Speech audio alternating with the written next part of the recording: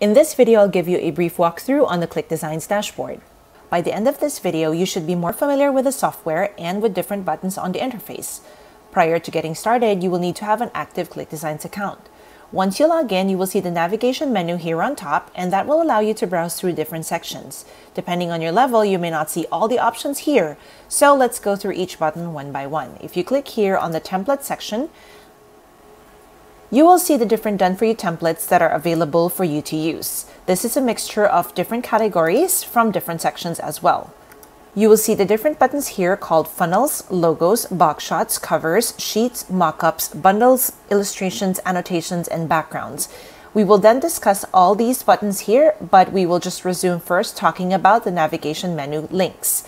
Next, under My Designs, if you click on that link, all the designs that you've created will be shown under the My Design section. Next, under Custom, if you click on that, you have two options here. You have My Device Bundles and you have My Custom Bundles. So the My Bundles section will show all the done-for-you bundles or all the bundles that you've edited using the different wireframes or different templates.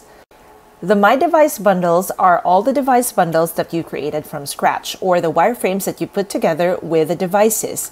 The My Custom Bundles have different types of wireframes put together to create a custom bundle.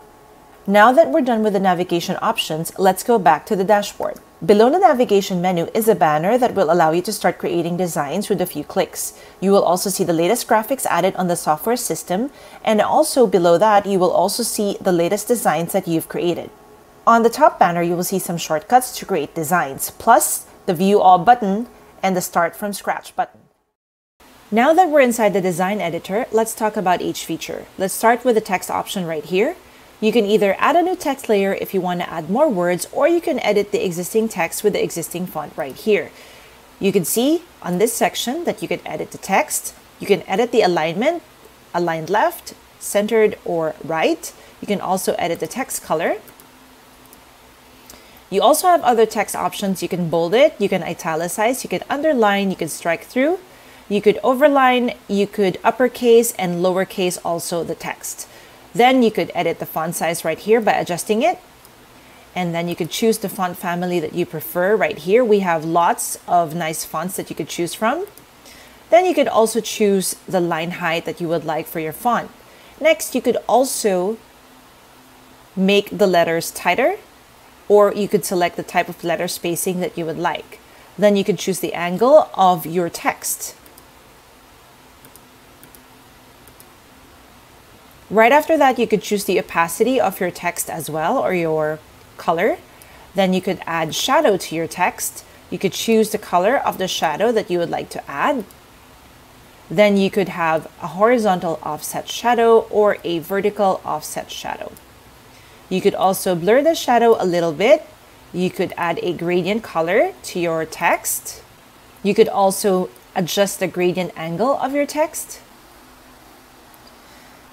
We have other layer options right here for the text. First, you could bring it forward. Next, you could send it backwards. You can center it horizontally. You could center it vertically. You could duplicate your text, flip it horizontally, flip it vertically. You could lock your text, group and ungroup, and also fit it to screen. So this is now, let's try to center it horizontally, and there it is.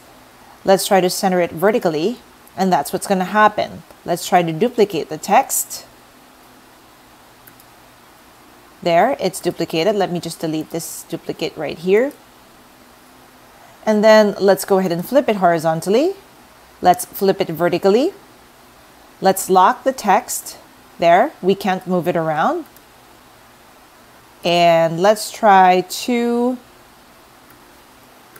group them or ungroup them. There, so they're all grouped together. So now I can move them all. Now let's go to the next option here, which is the image option. So on the image option, you can upload your own image. You can drag and drop your image here from your local drive and find your images right here. You can click any of the images that you've uploaded and then just stick it into your canvas. There you go. So I'm going to delete that. Aside from that, you can click on search image. You can look for any image that you would like from Pixabay. Type in your keyword, select, and it will be loaded in your canvas there. Then you could crop your image very easily, just like that. You could drag it. You could change the angle of your image. You could also change the opacity of your image. You could choose some image filters right here. You could add any image filter that you would like to make your image look unique. I just choose none. You could also generate a color palette for your filter so that you could see what types of colors appear here on the filter that you used and on the image. So I didn't use any filters, so the color palette that was generated came directly from the image. You could add a shadow on your image and obviously customize the type of shadow that you would like. You could adjust the offset of the shadow. You could blur the shadow. You could also circle your image, turn it on and off. You could add a reflection to your image. You could also adjust the opacity of the reflection and the position of the reflection as well. Then you have the same layer options that you've seen on your text layer, which is to bring it forward, send it backwards, center it horizontally, center it vertically, duplicate it, flip it horizontally, flip it vertically, lock in your elements, group and ungroup your images for your elements, and to fit it to screen. Now, to make things simpler, you can also use this option here. It's the grid option, so that you know if it's actually in the center or not. So that will help you have a better idea when you are dragging or dropping the elements and ensuring that all the elements appear in the right track. Then you can easily turn it off. Then on the background option, you have here a solid color background. So you could choose if you would like a solid color, or you could choose if you would like a gradient background. For you to see things, this is how it looks like. There. And then you can see a little bit of the gradient angles changing, right? Aside from that, you could also use an image background, the same thing as I showed you earlier on the image selection. You can drag and drop your image right here and select from My Images, or you can search an image from Pixabay and stick it in as your background. Right after that, we have the shapes option. On the shapes option, you could choose a shape that you would like, type in the keyword that you would like, and then select, click it, and load it on your canvas. Or you could clear your selection and look for the particular shape, or look for a particular keyword that you would like based on the different sections that are here under your shapes category. If you have your shape selected, you could also modify the color of the shape. I have a color code here when I clicked it, so I can copy the color code. I can click on the shape right here, and I can copy and paste the color code right there. So they are uniform. We have the same color code of the shape. There, that's how it looks like. So you could select whatever shape that you like and then put it on the canvas. This is also a shape, as you can see. It's been added here in the canvas, but it looks really cool, right? So I will remove that. Right after that, we have the icons. It works exactly the same as shapes. You have a wide range of icons to choose from, and whatever icon that you would like to add, you could type in a keyword right here to search for an icon, or you could just choose from what you can see. So if you prefer, or if you see an icon that attracts your attention, all you have to do is click on it and then adjust it, add it to your canvas, and then make it bigger or smaller. On the icon selection, you can also adjust the colors of some of the sections of your icons. See, the building color is changing right there. Then you could also adjust the angle of your icon, adjust the opacity, and then again, the same layer options that I've talked about earlier with your text and also your images. Next one is elements. It works exactly the same as your icons and shapes. So all you have to do is just type in a keyword that you would like under your element section, click on enter, and then add your element to your canvas right there. Then you could crop your image or crop your element, adjust the angle of that image or that arrow, adjust the opacity as well, add image filters to your element. You could also generate a color palette based on the element that you've added. You could add a shadow, you could circle the element like that, and then you have all the layer options right here. You could also add a reflection on your element like that. Aside from that, same thing, you could adjust the opacity of the reflection, you could adjust the position of the reflection, and then you have your other layer options right here. Next, you have your illustrations. Your illustrations are vectors, And same thing, you can type in a keyword that you would like for your illustrations.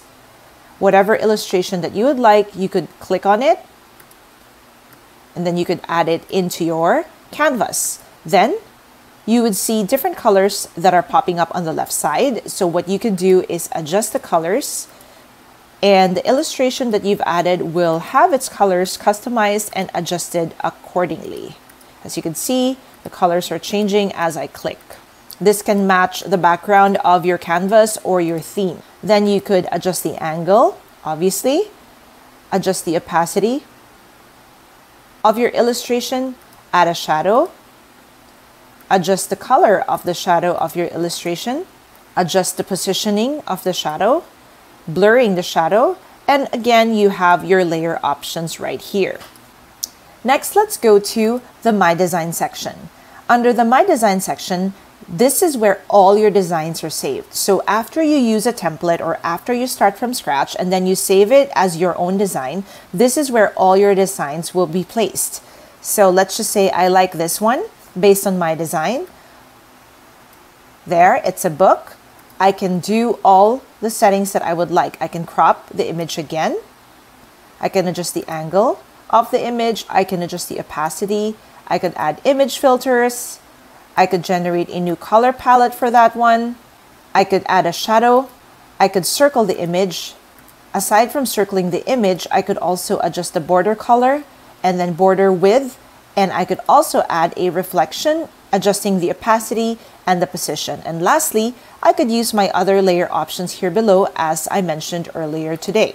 Then I will click on My Templates. My templates are the templates that I have created in my account. So they're different from My Designs because My Designs are the designs that I've created that are outputs or saved designs. Now these are templates that I've created that can be reused as box shots. So let's just say I have this particular template that I created as a cover, for example. It can also be used as a box shot. So this is how it looks like. It covered the entire canvas. Lastly, we have the template section. And on the template section, these are the templates that are professionally made by ClickDesigns. Again, it works the same way as your templates. The difference is it's just more unique, and obviously you have a lot more to choose from. If you choose any particular template right here, it will overwrite or it will go on top of your existing image right here or your existing design. Like what I did earlier with the makeup template. So whatever I click, it will just overwrite or it will just cover the entire design. After adding some final touches to my box shot, now I'm ready to preview. Once I preview, it looks like this. So obviously this is the front and then this is the side. When I am happy with the front cover, all I have to do is click on Save and Exit. And now I could go to the spine. I could go ahead and edit the spine by hovering my mouse over and clicking on Edit. It functions exactly the same way as how I showed earlier. Once I'm happy with my design, all I have to do is click on Preview. And then if I think this is good enough, then I can click on Save and Exit. Now I have my video box shot. I can now export this in PNG format, JPEG format, or PDF. I can add a watermark when I export.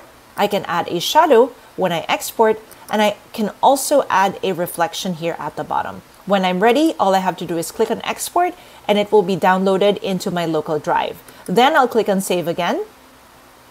Right after clicking on Save, I will click on Exit. I'm now here at My Designs dashboard, and all I have to do is click on these three dots right here and click on Preview just to confirm that this is the design that I've already created, the box shot that I made, and the box shot that I've downloaded. This time I have a different example because I'd like to show you how you can resize your canvas. You can resize all your canvases for all the designs that you'll be creating on ClickDesigns, except for box shots, covers, sheets, and mockups. To do this, all you have to do is click the Resize button right here and then enter the width that you would like to use and then enter the height that you would like for your canvas. Right after that, click on Resize Canvas. You will notice that your canvas size became bigger, and I will just zoom it out just to double check. After resizing your canvas, then you can adjust everything and also the image and the background. Once you're done with all your designs, all you have to do is just click on Exit after you save it. This will bring you back to your My Design dashboard so that you can see all the designs that you've created. This is the box shot that I've edited, and now this is the new design that I've made. And that's it. We're done with our design editor video.